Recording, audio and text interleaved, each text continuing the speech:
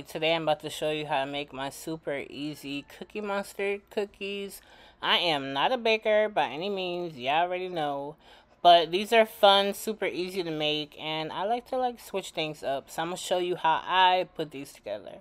So first you're going to need a box of butter golden cake mix. You're going to need some Chip Ahoy cookies. You're also going to need some Oreos. I like to use Oreo minis. You're going to need a little bit of vanilla. And then also you're going to need 2 eggs and some butter. Make sure you take your butter out and let it get to room temperature. Mine's I had to put in the microwave for a little bit. So I'm also going to use a little bit of milk chocolate chips, some white chocolate chips, and some royal blue gel food coloring. So in a bowl, I'm dumping the cake mix. Then I'm going to add in my eggs one by one. Okay, then I'm going to add in my butter. Make sure you save that butter wrapper, the butter skin, because it's just going to make it a little bit easier to roll out the cookies, because this dough is going to be like a super soft, sticky dough. So I'm adding in just like a little splash of vanilla. So when you first start mixing the cookie dough, it's gonna look like it's too dry, and it's gonna look like it's gonna need more liquid. Don't add more liquid than what we already put in, because you just have to work with it and it's gonna all come together. If you add in more liquid, you're gonna mess it up. Okay, so 2 eggs, 1 stick of butter, a splash of vanilla. That's all you need. And look at that consistency right there. Then I'm going to add in some food coloring. This is a royal blue gel food coloring that I got from Wilton. When you're dealing with gel food coloring, a little goes away. It's definitely more concentrated than liquid food coloring. So I just put like a healthy drop of food coloring in there.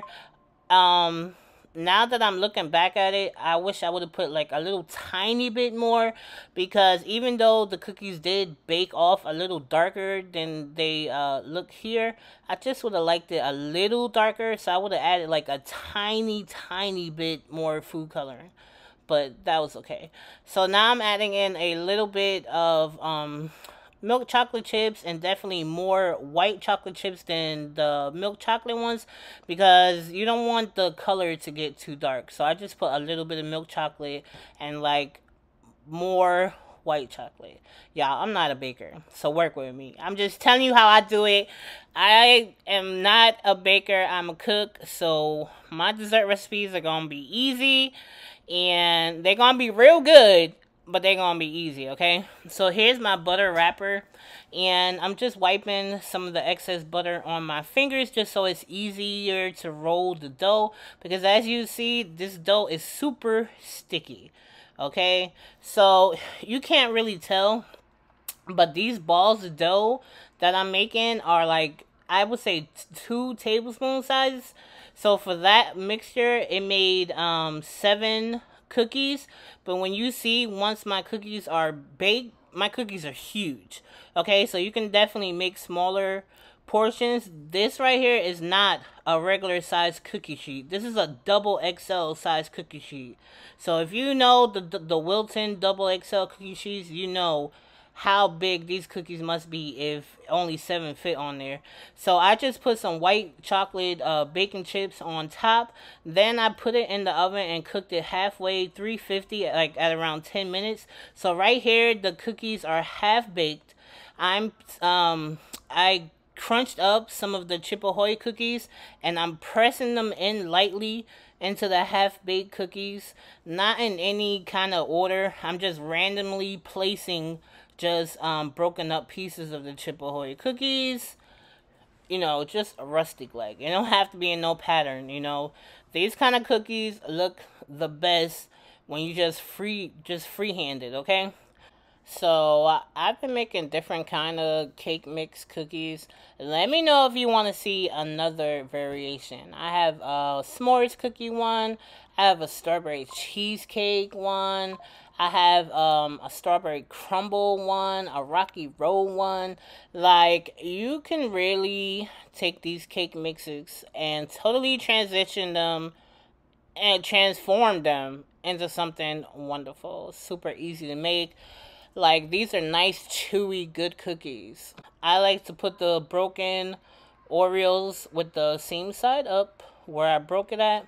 And I'm just putting those on randomly too, all around the cookies. Y'all, these cookies are super fun, super easy to make, and they taste really good. You guys know I'm a caterer, so I try to add things to the menu that are bomb, and that's going to be easy for me to make a bunch of, but they're going to wow my clients. So I'm just showing you one of the things I've been making. So yeah, I'm just still loading up these cookies with the broken up cookies, and then we're gonna put them back in the oven for like 7 more minutes. Here's how they look when they're done. Make sure to let them cool for like at least a good 5-10 minutes, you know, just so they could set and get super solid.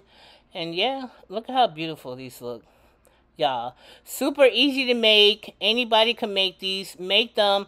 Let me know what you think when you do make them. And I'll see y'all in the next video. Don't forget to do you, boo. Why not, man? I'm coming